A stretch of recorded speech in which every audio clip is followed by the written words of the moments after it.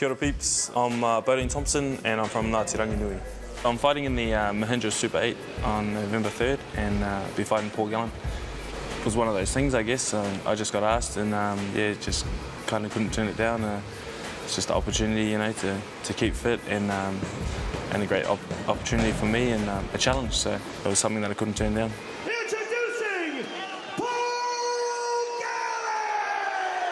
When you come up against someone like Paul, you know, he's reached the heights, you know, played for his country in New South Wales and captain, you know, he's going to be a tough opponent.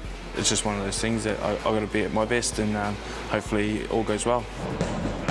Yeah, training's been good. They kind of train here at City Boxing, you know, the same as the NRL do. They a couple of times a day, and you know, they got some professional fighters here. This is all they do, and it's been different because, you know, with league training, there's a lot of powerlifting and you know, there's a lot of field work and wrestle and stuff like this. But in here, it's, you know, it's pretty much just you're throwing punches every day, and you know, everything was totally new to me. But I'm really enjoying it. It's kind of like a breath of fresh air. Just trying to learn as much as I can. Bodene is looking very, very good. We're just going to work on general skills.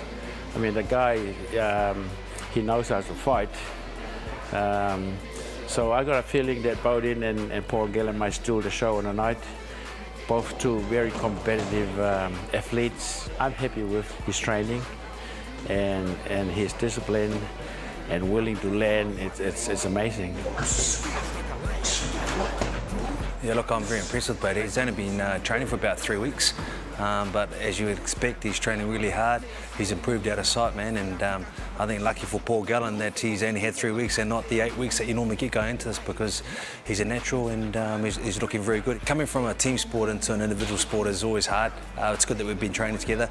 On the day, he won't be having any subs to help him out in the ring. He's been accountable, he's been working hard. It's been a privilege training alongside him, seeing what he's done in sparring. He respects the sport, and man, I think he's going to be a fierce competitor. Obviously, you know, everyone was disappointed about how the season ended this year, and it's definitely something that we want to, you know, take personal and make sure we want to finish it in the top 4 next year, and that's going to be a real, you know, focus for us. And yeah, the boxing, you know, it'll help me because, you know, they're taking away an extra sub or a couple of subs next year, and you know, I really want to be an 80-minute player and a force to be reckoned with in our team, and you know, I want to do the best to my ability. So being that extra little bit fit, you know, it's not going to hurt.